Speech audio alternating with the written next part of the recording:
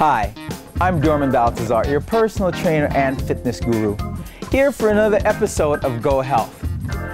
While we await the completion of construction at our Freedom Functional Space, we're here at Shaw Studios. To help me demonstrate our exercises today is our special guest, Chris Veeman. Hi, I'm Chris Veeman. I'm an immigration lawyer in Saskatoon. I spend most of my time sitting at a desk. When I go home, I like to play with my 3 little kids, or if I get time, go to the outdoors and go canoeing or mountain biking. So we're going to use the BOSU to help Chris to strengthen his lower back. He has a low back issue, so we'll just use the BOSU to have him do some hyperextensions like you would in a gym using the machine, but only here we're using the BOSU to work those low back muscles.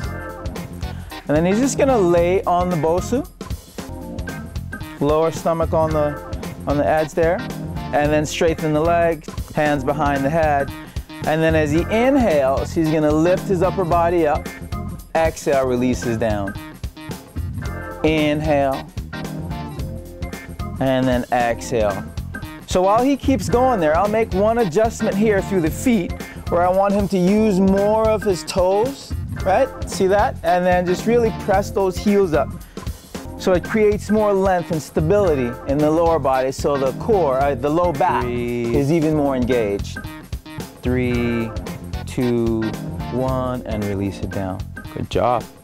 We know that he has a lower back issue. We just want to have him to stretch them out before we move into his abs. We're going to have you hug your knees into your chest. See if you can bring your forehead to your knees. Nice.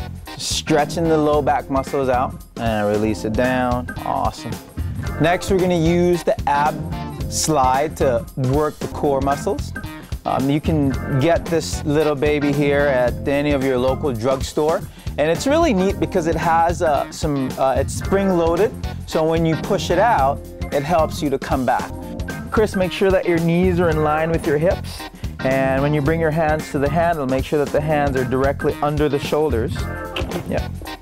So all we're gonna do is roll that wheel out.